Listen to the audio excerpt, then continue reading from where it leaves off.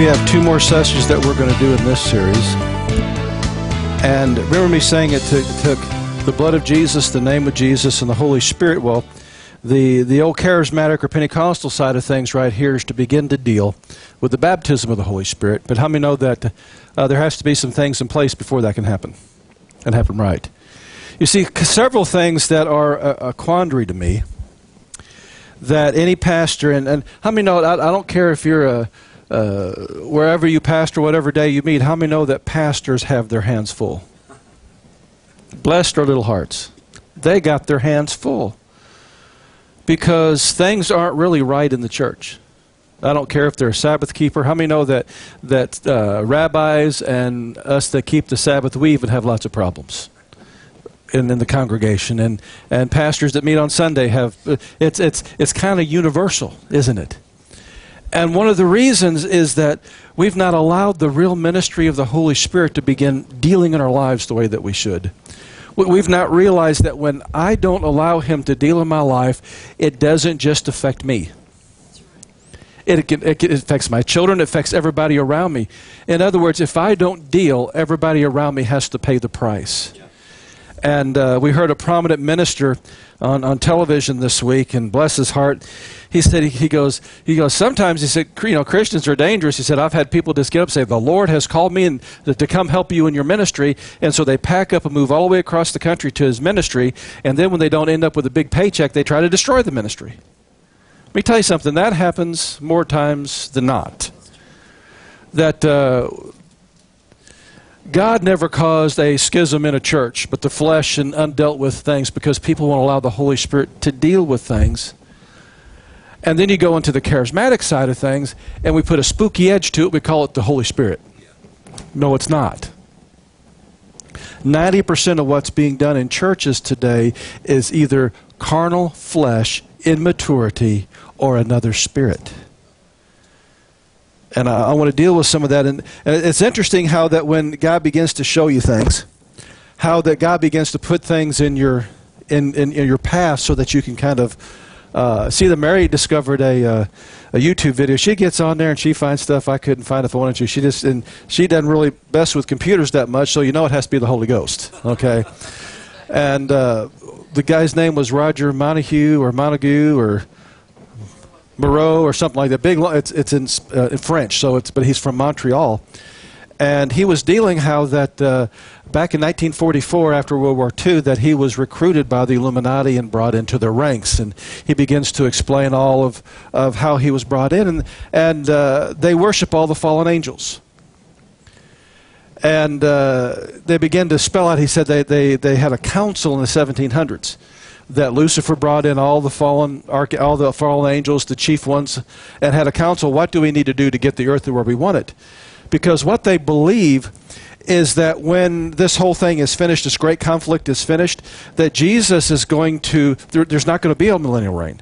They believe that Jesus is going to relinquish any claim to the earth, take His out of it, and then Lucifer is going to resurrect all those who followed him, and he's going to reign on this earth forever. That's literally what they're doing, and so they say, we have got to get this accomplished. We have got to deceive the body of Christ. And remember me talking about in this series about how the Holy Spirit's here to mentor you, that God wants to mentor you, that you receive knowledge from what mentors you.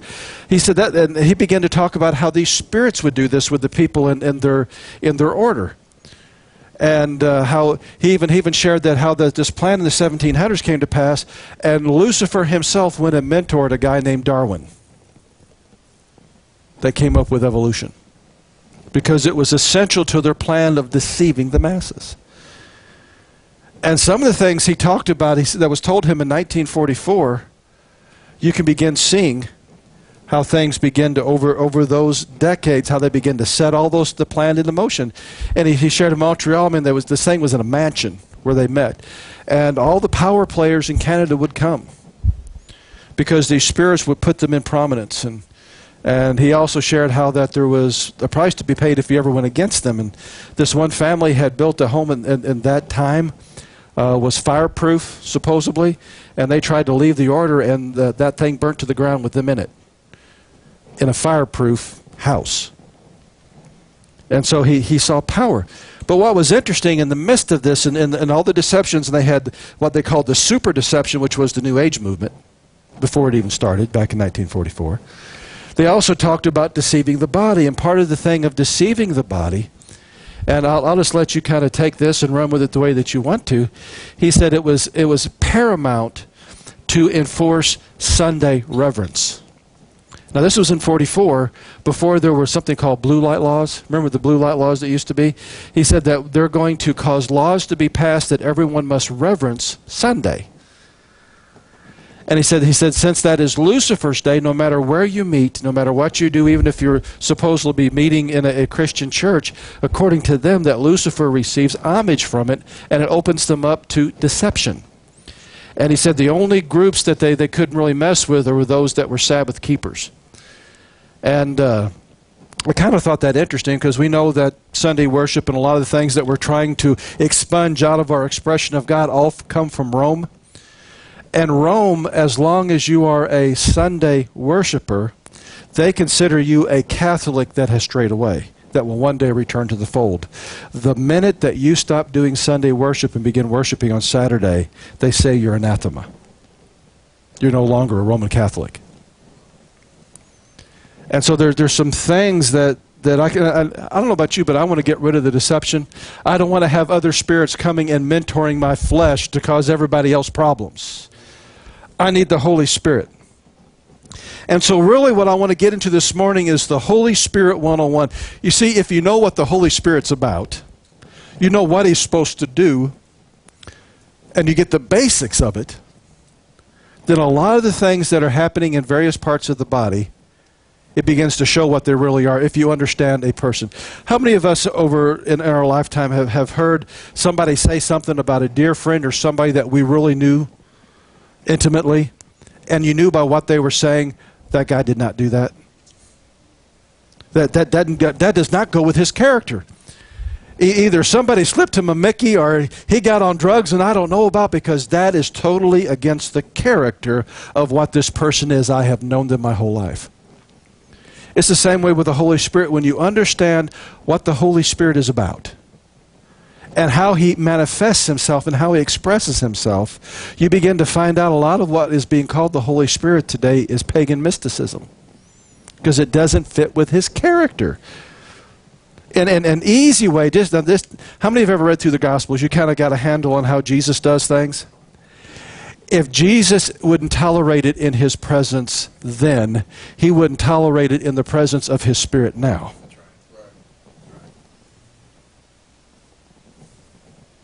That's simple. But we have so many things going on. We even have movements that are developed and expand out of extra biblical manifestations of another spirit. The devil doesn't care if you call him the Holy Spirit. He doesn't care if you call him Little Penny wearing a pink tutu, as long as you don't follow the God of Abraham, Isaac, and Jacob. He doesn't care what you call him. In Luciferianism, he is called the God of many names. He doesn't care just as long as you don't call on the name of the Lord.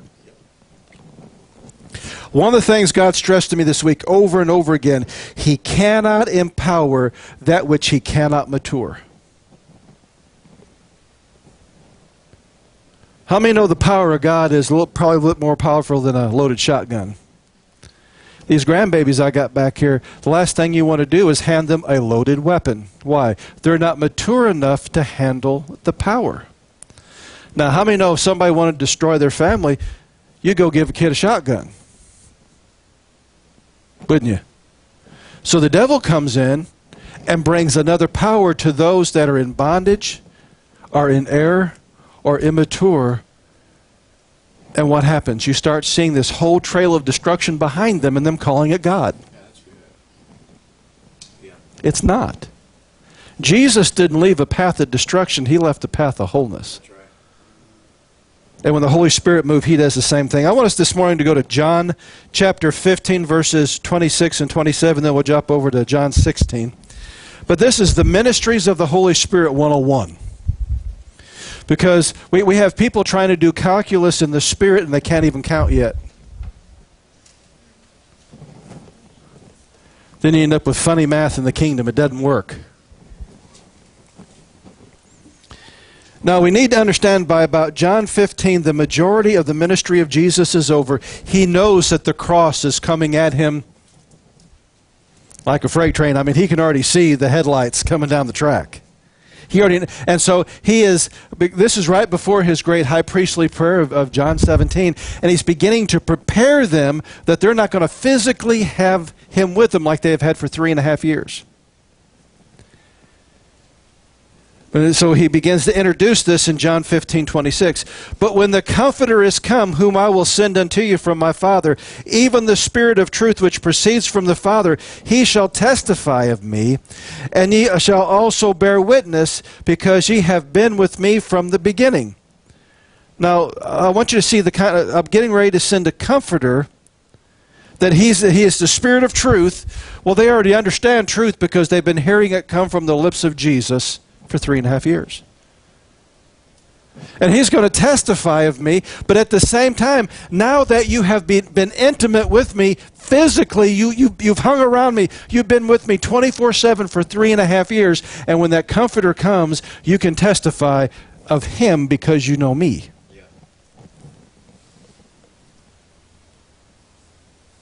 Does that make sense? Now let's jump over to John chapter 16. Verses 7 through 15.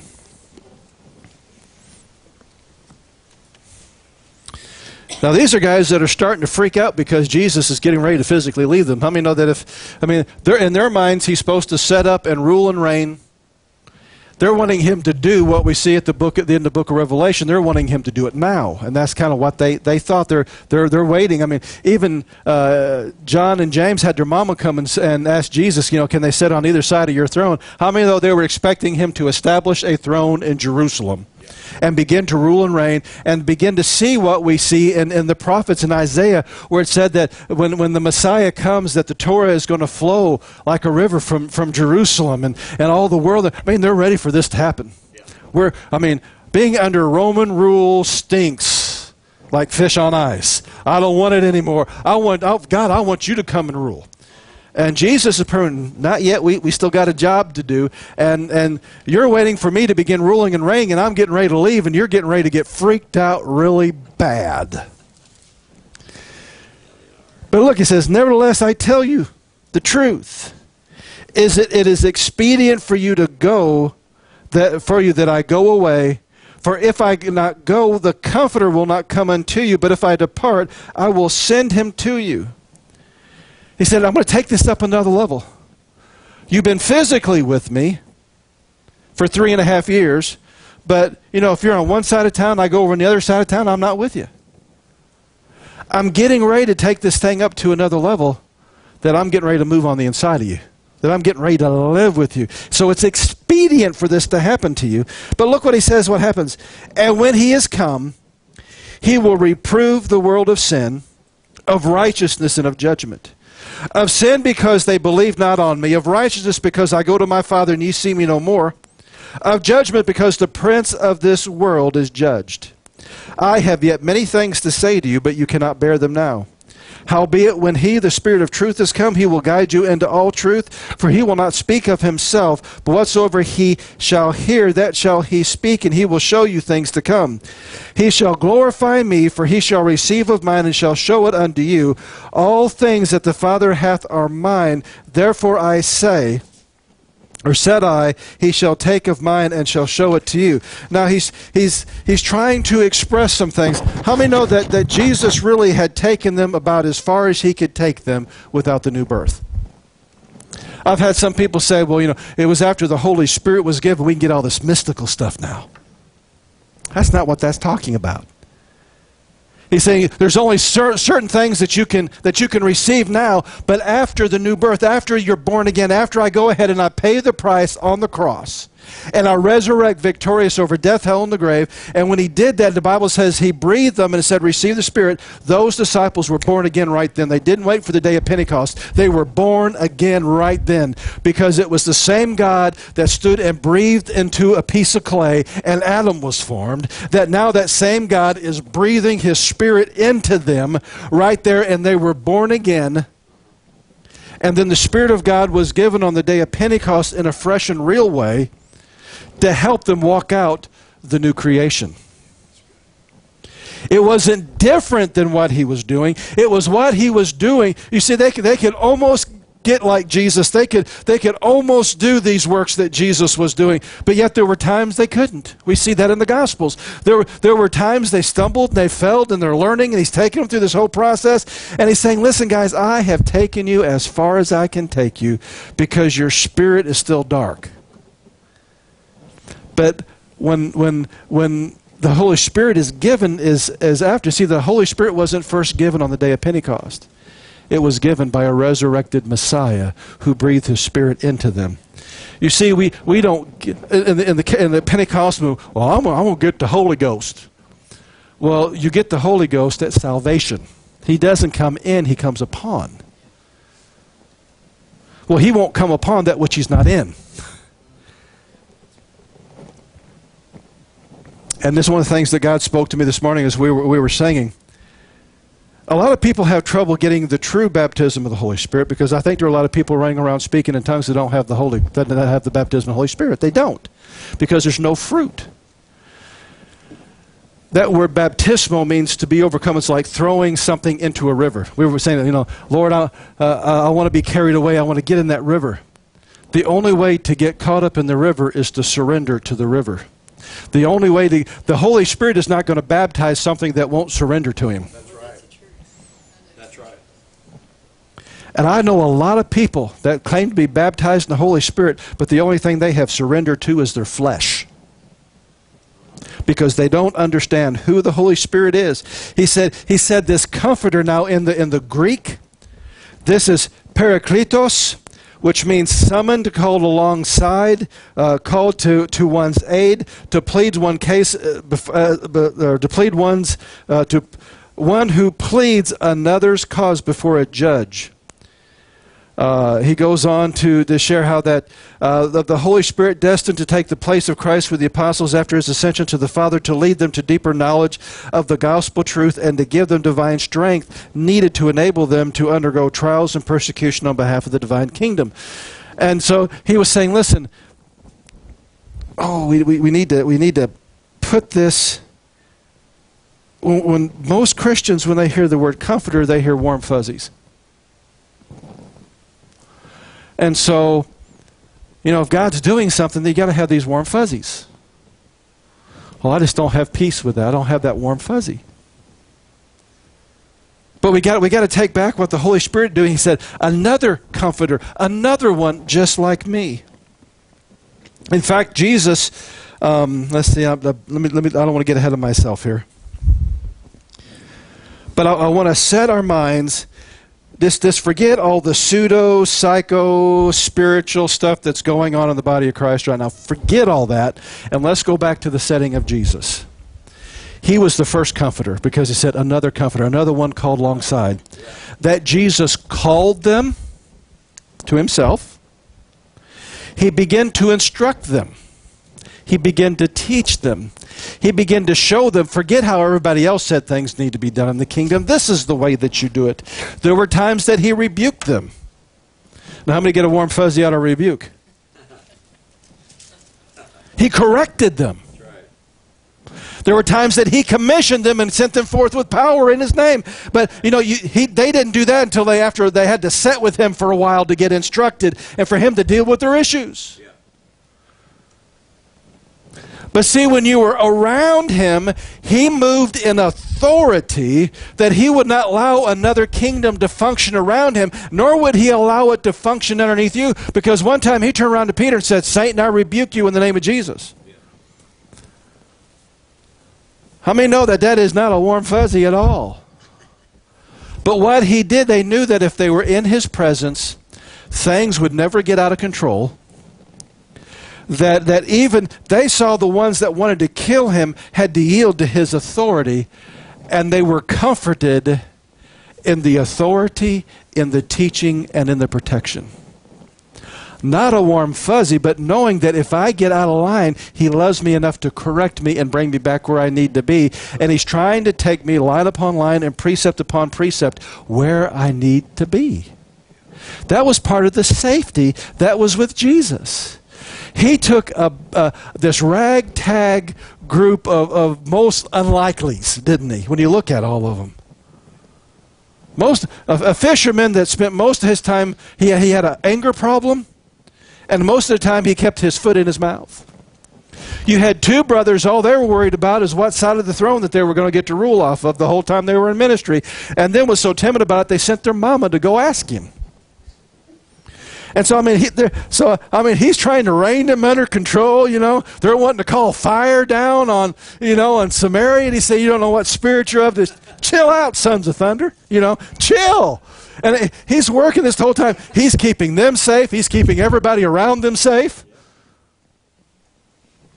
Hebraically, that's what you call comfort. You see, when you have righteous rule over you that won't tolerate sin and promotes righteousness, it's a comfort.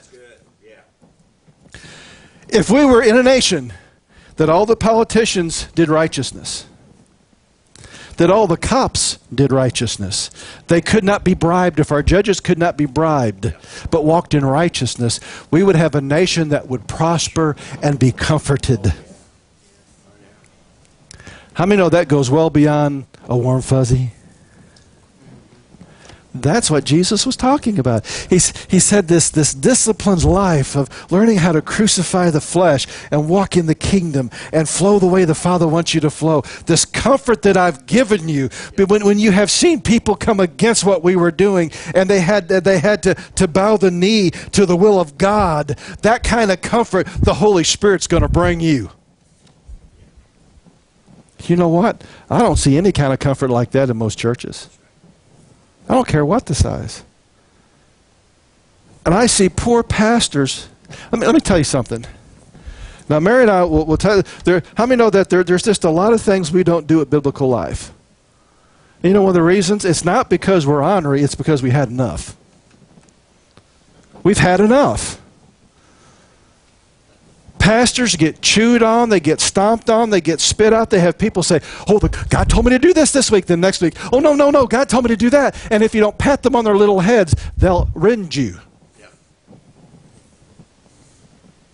None of them are being led by the Holy Spirit. They're being led by the flesh. They're being led by their own wounds that they won't deal with. And so everybody else has got to, and they'll even go from church to church trying to find a church that matches their wounds. Yeah. Instead of truth. They look for something to match what their flesh wants to do. I have seen people come in, not only this ministry, but other ministries. Guys, when I go out of here, I minister to ministers. I can talk about them things I can't talk with you about because it just absolutely floor you. That one of the men, and I mean, Brother Looper, if I could ever get him here, this love exudes from him. We've had him here once before. Those that were here during that conference, he is a pastor's pastor. And he has such a grace about him. I don't have that kind of grace. I just slap you upside the head and say, this is truth, okay? He doesn't. He says, now we just need to look at it. And he just kind of eases you in. I go, boom. He just tries to ease you in such a pastoral way. And I have said and I have watched him, and I just marvel. And I've had him, we're sitting here during the conference in the break, and he opened his mouth and shared something for 5 minutes that eclipsed everything that was taught by even him during the conference. And I'm thinking, why wasn't the camera on? And yet I was at a conference when God just began pouring out healing on ministers, and he was the most broken of all.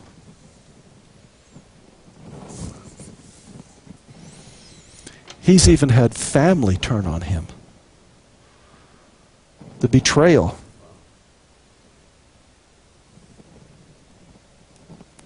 He and Brother Garr, Dr. John Garr, you may have seen some of his books, were both bishops in a Sabbath-keeping, feast-keeping denomination. And they knew what God was getting ready to do. This is back in the 90s. They knew what God was getting ready to do. How that he was going to expand it outside the borders of this group. And so they began saying, listen, we need to set things in order so that we can minister and help the body bring balance and all this. And they didn't like that. They wanted it to be, God bless us for no more, Acts 2:4, whatever, and First Opinion 7:19, and tried to get this established. They waited especially Brother Gar. I mean, they built a beautiful building down there. Several, you know, I don't know if it was worth $1 million or whatever. It was really, really nice building. They waited for him to just basically almost kill himself for a couple of years to get it paid off because he was getting everything in position to do things. So Dr. Looper and Dr. Gar go over to Israel. When they come back, the board had an emergency meeting, voted them out, locked them out of their own building, cut off their funds, and left them for bait. I can't imagine that after spending 30 years building something. And Brother Gar even said that he found that one of the guys on the board that voted him out, and I mean, cuts off all your finances, everything, then turned around and tried to get his mortgage. And for Brother Looper, some of these people were family. How many know the Spirit of God wasn't in that? And you can replicate that over and over and over. And how many? No church split is ever caused by the Holy Spirit. Caused by another spirit. There are more people hurt. Like I said this last week, there are more people hurt in churches than they are in bars. Why? We're not letting the Holy Spirit minister to us. We don't understand His ministry, and we're looking for some warm fuzzy or some esoteric mystical thing. And how many know the devil will give you mystical all day? He loves that because he can deceive you all day long. What God is interested in is in the day in, day out practical things. If you get those in order, you can do some other things, but you can't go and do calculus when you don't even know that 2 + 2 = 4, and nothing is adding up in your life, and yet you want God to use you. He's got to heal you before He can use you. That's what this comforter is here. He took these 12 men that were the least likely, that wouldn't stand up for anything hardly. And when He got through with him, they were willing to die for Him. Now some of that came after the new birth. How many know Peter at the crucifixion of Christ denied Him 3 times?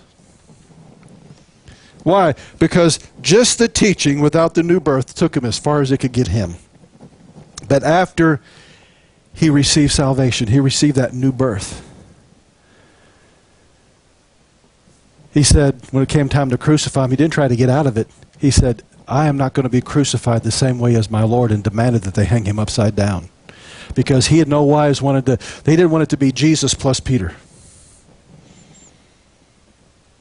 I tell you what, that is like going from Pee Wee Herman to a Special Forces, Navy SEAL type of thing. Because of what the Holy Spirit did in his life. Just with that little bit right there, do you think a lot of what's being done in the body of Christ today is the Holy Spirit?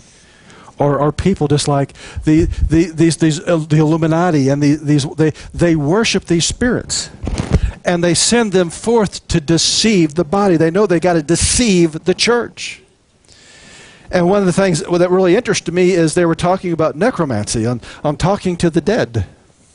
Do you know that I've seen in several charismatic ministries that we actually have people that are moving in the Spirit and talking to the dead? That is forbidden in Scripture. That's right. That is a sin, and that is not your relative or King George or Napoleon or anything else. These demon spirits love to imitate them. Yeah.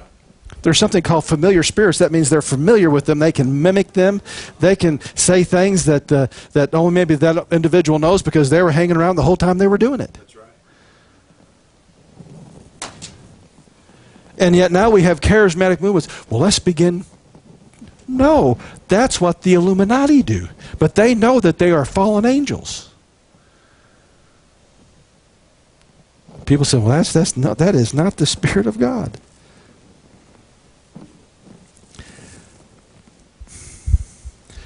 God is calling us to walk in balance. I want us to take a look at John 14, 16, and 18. I want to show you an interesting thing that Jesus said, and it's in the Greek this way, and I don't believe it was a translational faux pas. I think it's exactly what Jesus was meaning, because he was trying to convey something to them. John chapter 14, verses 16 through 18. And I will pray to the Father, and he will give you another comforter, that he may abide with you forever, even the Spirit of truth. Every time Jesus brings up this comforter, he's the Spirit of truth. So if there's a spirit of error, how many know it's not the Holy Spirit? Whom the world cannot receive, because it seeth him not, neither knoweth him, but ye knoweth him, for he dwelleth with you and shall be in you. I leave you not comfortless. Finish that sentence. I come to you. I will come to you. The Holy Spirit is Jesus, is Messiah. We don't serve a pantheon. We serve one God who has manifested himself as three witnesses in the earth. The Father, the Son, and the Holy Spirit are one God who has manifested himself. Jesus, when they said, show us the Father, Jesus said, here I am. What more you want? I'm here. And when the Holy Spirit comes, it is Jesus. Therefore, the Holy Spirit is going to act just like Jesus did in the Gospels. If a spirit is acting other than the way that Jesus acted in the Gospels, he is not the Holy Spirit. He is not the Ruach HaKodesh. He is another spirit that is leading into error. If you can't see Jesus doing it, if you can't see the Apostle Paul doing it, if you can't see Peter doing it, maybe, now this is maybe up for debate. If it's not in the Bible, maybe we shouldn't be doing it. Because there are a plethora of things that are spiritual, that are mystical, that all originate out of the occult. They will pump up the flesh. They will convince you that the very wounds that God's trying to heal you of are gifts.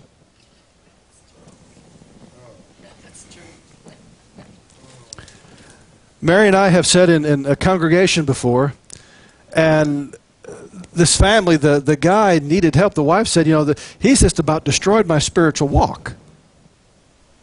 Trying to function as a prophet, Brother Chuck. Now, one day he would give a good word. The next day, he didn't go. We had him actually give us a prophetic word that was right on how that the body of Christ is like this huge ship and it's about ready to sink because of storm. So you got to throw off all the stuff that doesn't really belong. And it was right on. Then he got mad at us when we started doing it.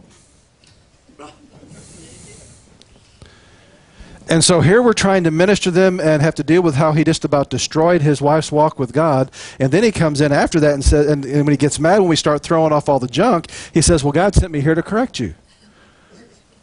And I'm thinking, surely there's somebody at least has their life together that God could see. Am I so low on God's order of things? He's got to send somebody worse off than me to come to correct me? Guys, I got men in my life with Restoration Fellowship International that I would set down. I could name, Mary knows a lot of them. They've been through hell to get where they are.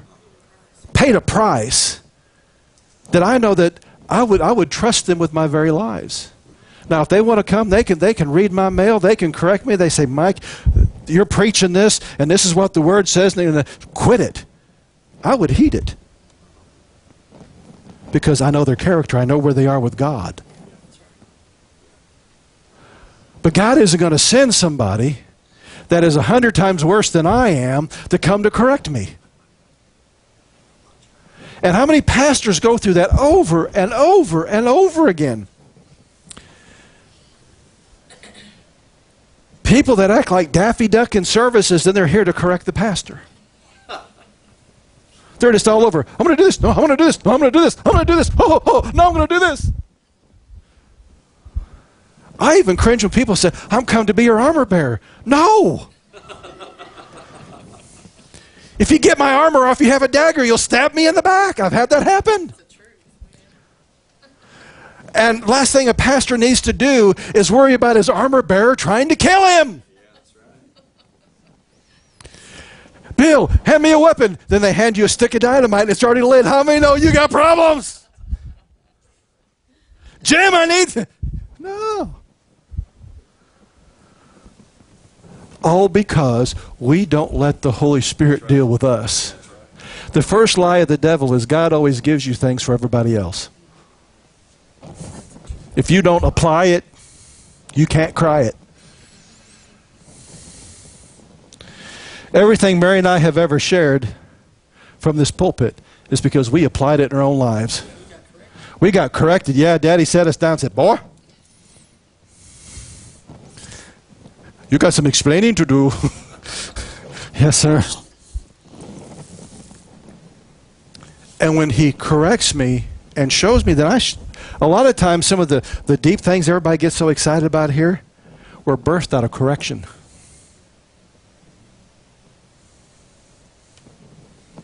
I teach on the Sabbath because I got corrected. It wasn't because Michael Hick got some divine revelation. I was getting my head beat in by the devil, and I said, Daddy, and he said, I need to fix something, son. And he began to show us. Yeah. Because it was a hole in our hedge of protection that the devil had a 5-lane highway he was running semis in and out of. And God says, how about putting the hedge of protection back? Yeah.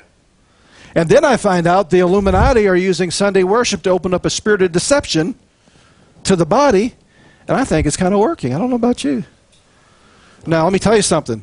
Us Sabbath keepers, we got our own mess of stew we got to deal with because there's a lot of crazy stuff going on with it.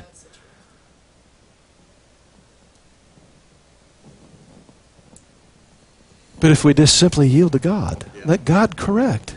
And it's always going to line up with this thing. And I don't mean you got to look at it half cock, like this and take half of it here and stitch it in with this here. And always start. This is one of the things I enjoy about the rabbis when they deal with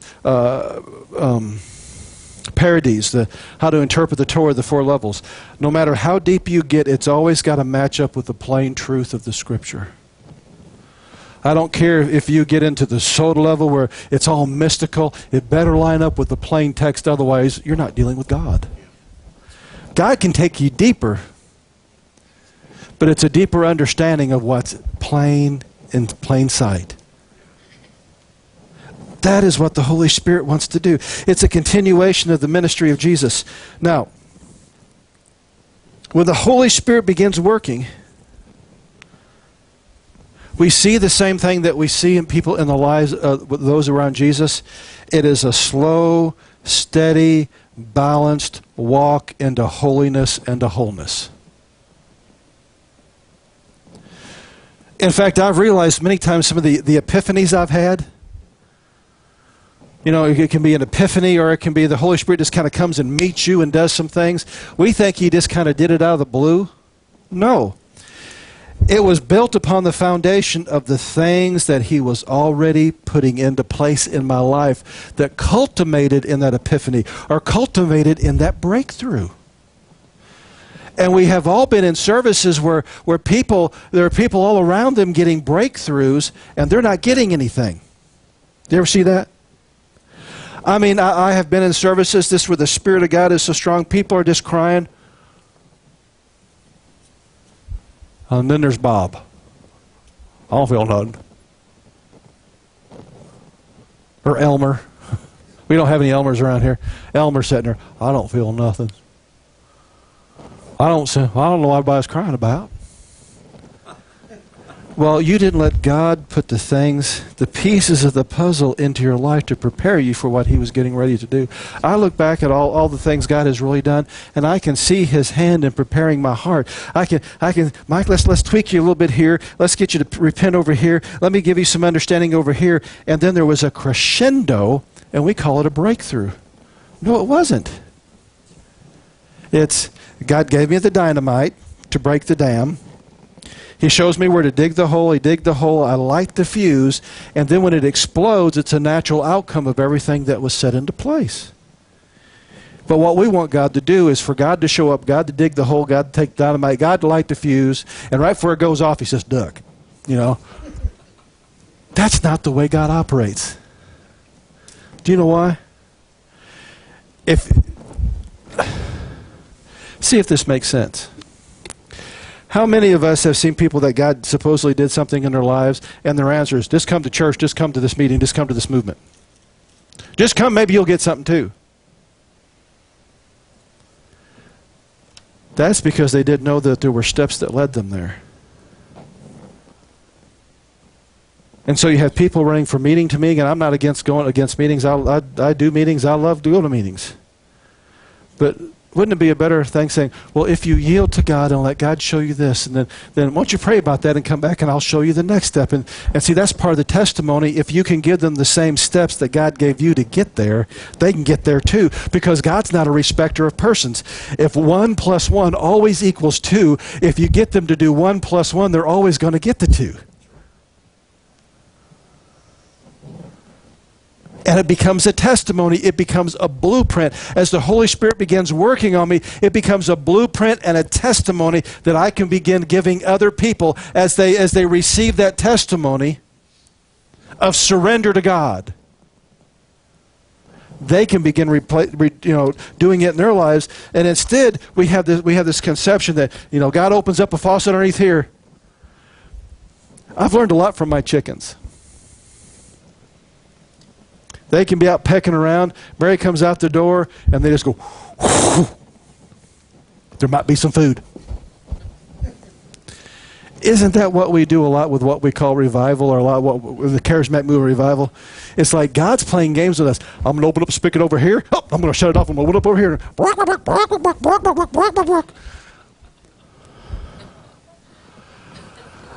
I got the river that's supposed to be flowing out of me. And what I've got to do is submit to God, to surrender to the ministry of the Holy Spirit, and then it begins to flow out of me. And if I do that right, and you do that right, when we gather here, it all begins to flow together. Have you ever understood how rivers work? You'll have many little tributaries, many little creeks flow together, and it begins to be a mighty rushing river. That's the way it works in the Spirit too. That as I begin to head, it may just be a little creek, but I'm submitting to God, and I'm just seeking Him. I'm letting Him work in my life and doing the things He needs to do in my life. And Mary's doing the same thing. Bill's doing the same thing. Chuck's doing the same thing. Chad and Roma doing the same thing. When we come together, all those little creeks make a river, and we call it a church service. That's the beauty of the way it's supposed to be when the body comes together. And instead, we got the water shut off here, and we're looking for God to open up a faucet someplace. And we make a little slogan: "Get out of the spout where the glory, get out of the glory spout, or however it goes, or get out of the spout where the glory comes out." We make all these little things. The spout's supposed to be right here.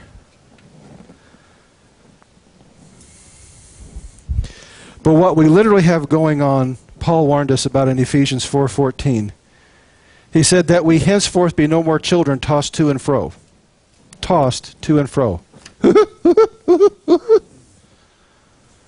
And carried about by every wind of doctrine, by the sleight of men and cunning craftiness whereby they lie in wait to deceive. Immaturity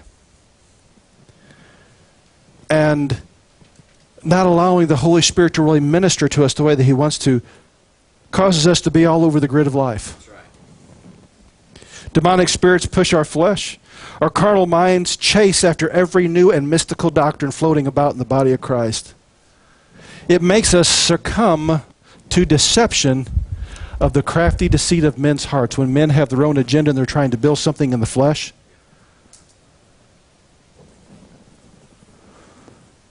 All the things that are being pushed about right now, about church growth, how to get church to grow, I don't do any of them. You know why? It's crafty deceit. A lot of it is.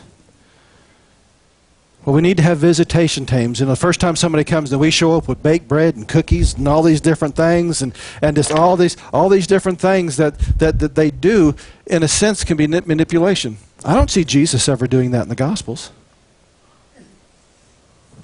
The only time He gave bread is not His staff even baked it. A little boy shared his lunch because everybody they wanted the truth so bad they stayed beyond that which their bodies could endure. And He knew that they had a long way to walk to go home. It wasn't because Jesus had a bread and fish ministry. It was because people were so hungry with truth. If it doesn't start with truth, a desire for truth, the Holy Spirit can't work, because He is the Spirit of truth.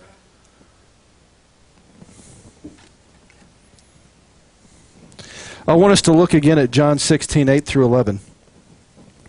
And I want to show you a pattern. How many know there are patterns in the Word of God? God gives us templates so that we can understand.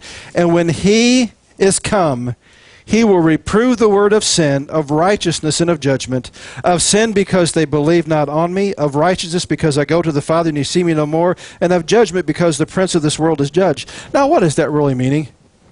I want to show you here, there's four things. Four things this does. He brings stability, He brings correction, He brings instruction, He brings empowerment. Is the job of the Holy Spirit in your life. And I want you to look at this. He reproves the world of sin. He brings correction. If the Holy Spirit can't do anything in your life if you don't allow Him to correct you. He'll never do the other if He can't do this, because you can't even get saved until He convicts you of sin. He brings correction. We've got to surrender to Him. Correct me wherever I need to be corrected. Even if it's things I have done forever, and I thought it was right all these years. One day, I had to stand up in the pulpit, it wasn't this one, it was the one down in Dixon, and say, I've been preaching the pre-trib rapture ever since I was 13. I was wrong. How many know that's kind of hard to do? Got several doctorates that qualify me to preach the pre-trib rapture. And I was wrong. I was wrong about this. God corrected me. I was wrong about this because I was going by what I had been taught, but it wasn't by the Holy Spirit. And because of that correction, God sustained us over a lot of things. We switched from Sunday worship to the Sabbath service. Those very things. Listen to this. When we stopped doing Christmas and Easter and Sunday worship, started doing the feasts and starting doing Sabbath, Christians just thought we were weird, but the occult got extremely angry about it. It cut them off. They couldn't deceive anymore, and they couldn't attack anymore the way that they were used to doing. You see, Mary and I, from where we came from, we're an enigma because we're the only pastors they hadn't killed. That fought them. All the rest of them died in accidents, died of cancer, and they were braggadocious about it. And God, because God corrected us, it put up some armor. And that's why I rejoice in correction, because I want my armor all on. I want the belt of truth holding it all together. And we have most believers entering into spiritual combat, and all they got on is a pair of boxer shorts if they're lucky. Most of them end up going into battle wearing the clothing of Adam before the fall. Nothing. They don't even have a fig leaf. And then they wonder why the arrows so easily hit them. Well, Mike, are you there yet? No, God's still correcting me. Why? Because there's still things I've got to learn. There are things I've got to do, just like there are things you've got to do. And I'm like all of you, that all of us try to overcome the past. Because all of us were wounded and hurt and different things by people that never dealt with their issues, thinking that it never went beyond themselves and it affected an entire another generation. Part of the problem with this generation is the past generation never took the time to deal with their issues. And what I want to be a generation that deals with my issues so my kids don't have to. Because then they got to deal with mine plus theirs.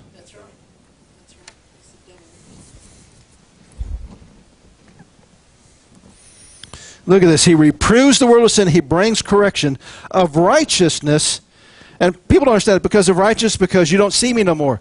Jesus was righteousness personified. And so the Holy Spirit is to show us what righteous living is, just like Jesus walked it when He was here on the earth. And the only way that He can really do it is to get a people that He can bring correction and then begin bringing righteousness into. We're supposed to convict the world. Not because we're shaking a finger in their face, but because we're living the truth.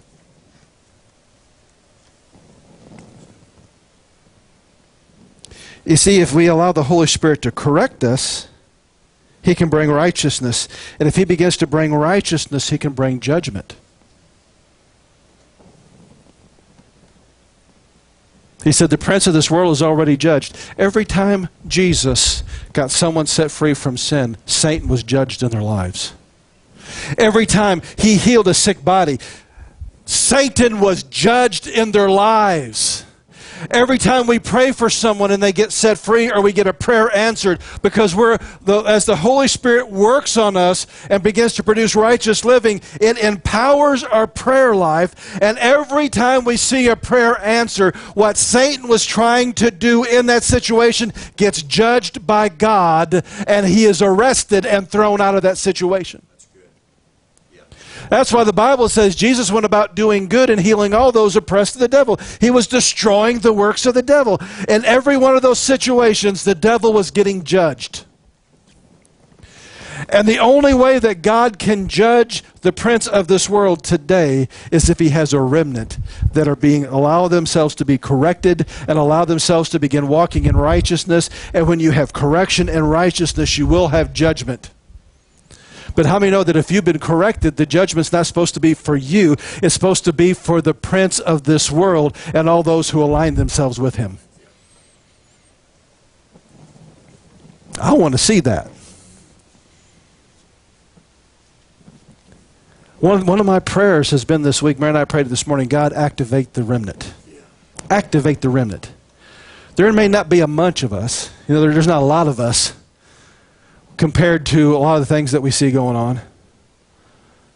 But you know that this little crowd that's here today, if we would allow the Holy Spirit to really work in our lives to correct, to bring righteousness, and to begin bringing judgment, we could do in the spirit realm what a 20,000 member church couldn't do. That's right. That's not walking in it. Yep. If two or more are gathered in my name, gathered in his character, gathered in his nature, I'm in the midst of them. Jesus is here. The storms get stilled. The sick get healed. The boats get stabilized. I'm not looking for crazy wildfire excitement that's of the flesh. I'm looking for stability. You see, when God's really moved, you just keep slowly. You're stable. You're not... How many know more people have been turned off by the gospel by the Daffy Ducks in the kingdom? That's right. Yep. Are those with a religious spirit? Oh, it's you. I've seen them do that with the baptism of the Holy Spirit. Guys, I've seen them do that with the Hebraic heritage. I have seen people with a religious spirit that share the truth of the feast and of the Sabbath in such an arrogant way that a fence post would be offended.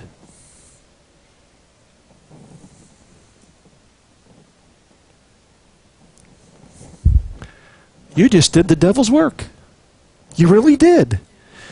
Because maybe God was wanting to introduce them to some things and you shared it so offensively that for sure they're not going to do it, because they're going to say, God wasn't in that anywhere.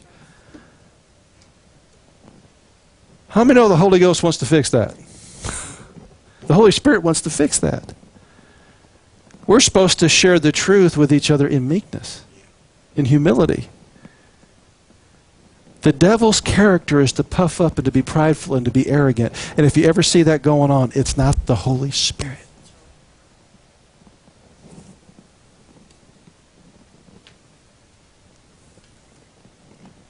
I mean, I constantly ask God to deal with me, because I know that I have the propensity, like I've shared with you, I have the propensity, not trying to be arrogant, but I have the propensity, I can phrase the right thing and say it the wrong way. It is a bloodline genetic defect. Yeah. That I've got to work on, because I never want to make you offended by the truth that I'm trying to share. I constantly got to work on Mike. Like I'll go through the things I want to say 1,000 times in my head during the week. I need to get Mike Lake stupid out of the way so that the Holy Ghost brilliance can shine through. Because I know me. I mean, guys, I even do that in arguments. Mary, I'll share this with you. There are people, when they get arguments, they know the right thing to share to get their point across. I don't. I can't.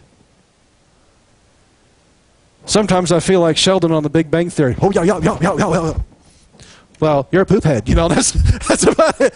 Because when I kick into this natural Mike like it's just not there.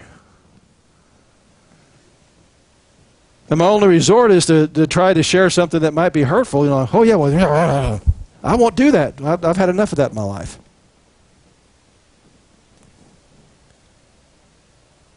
Guys, we got to have this Holy Spirit ministering to us this way in our lives.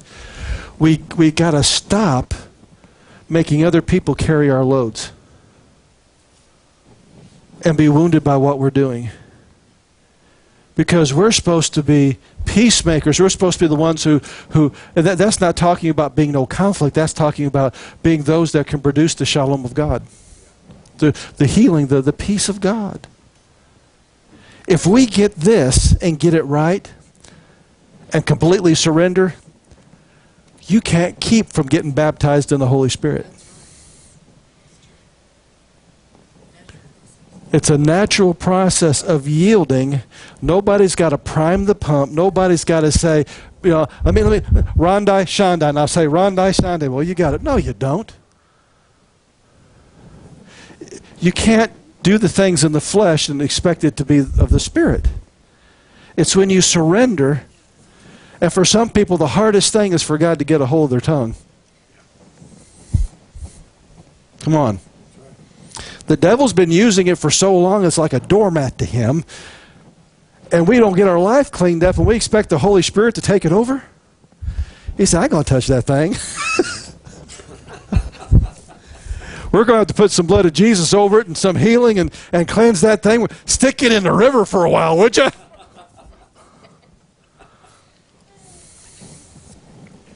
Whew. It's so bad even a search won't do, you know. I'm serious. And then people so long are seeking a manifestation they can't get to because they'll never surrender. And a lot of the conflict, a lot of the seeking of tarrying for the Holy Spirit is the process of you surrendering. When you get to 100% surrender, the power comes. The prayer language comes. But we've never been taught to surrender. We've been taught, well, to seek the tongue. How do you get the tongue? I don't know. Say this phrase fast 5 times. Peter Piper peck. You know? Come on. You say it fast enough, it all blurs. Then you get the Holy Ghost.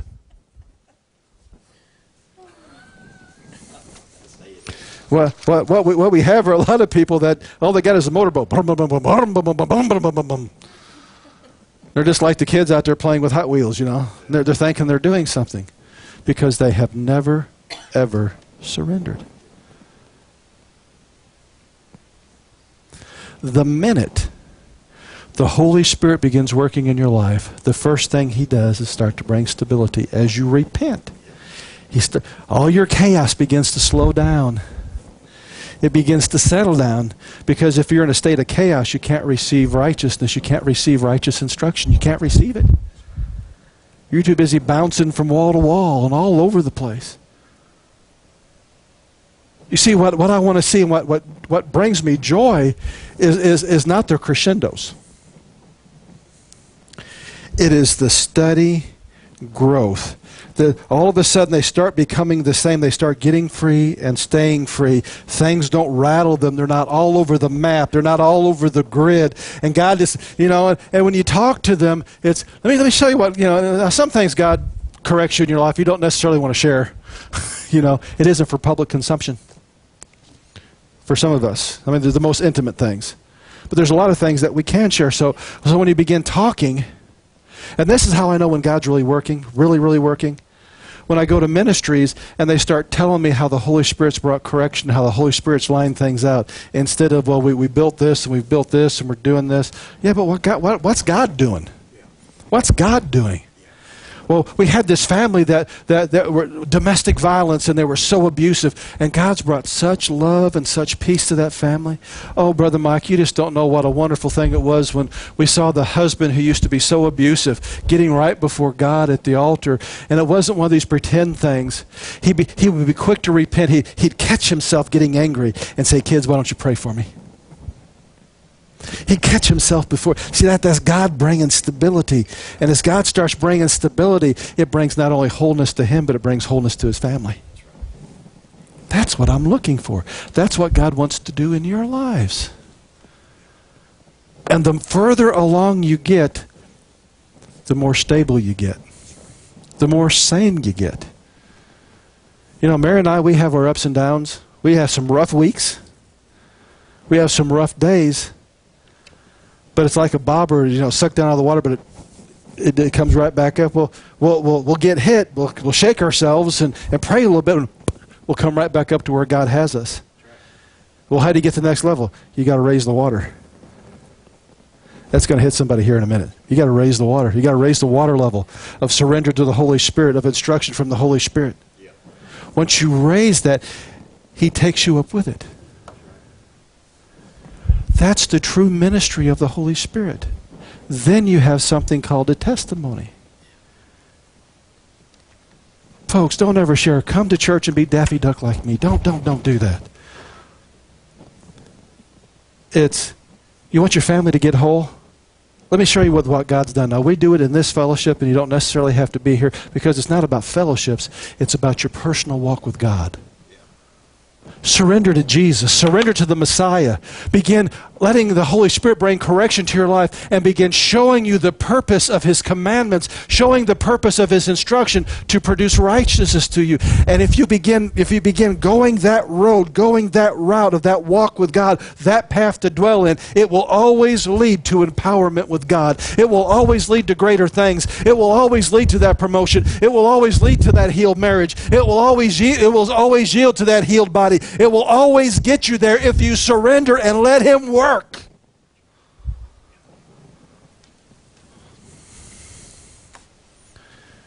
You see, that's more personal.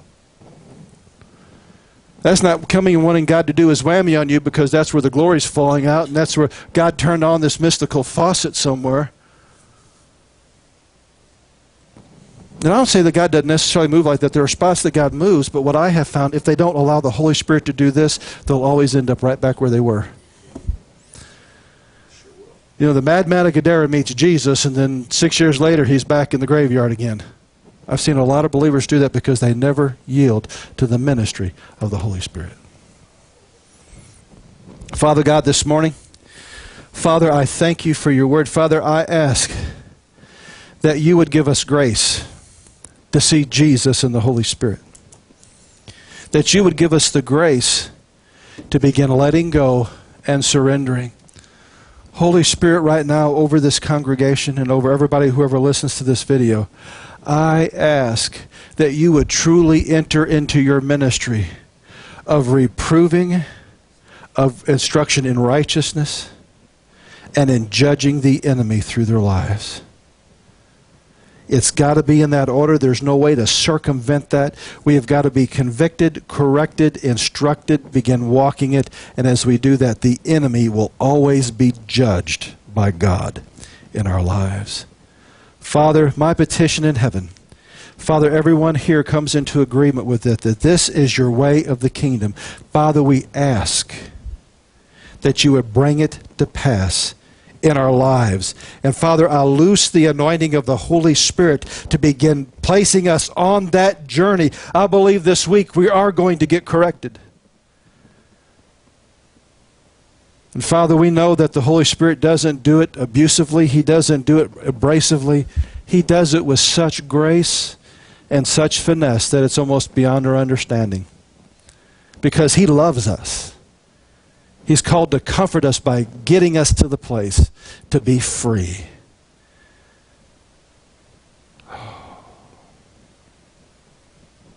Father, please loose it in our lives. The times ahead demand it. We need to see the enemy judged. We need to see him judged. bring correction, bring righteousness, and we will see the judgment of God on the prince of this world. Father, I thank you, and I praise you for it. In Jesus' name.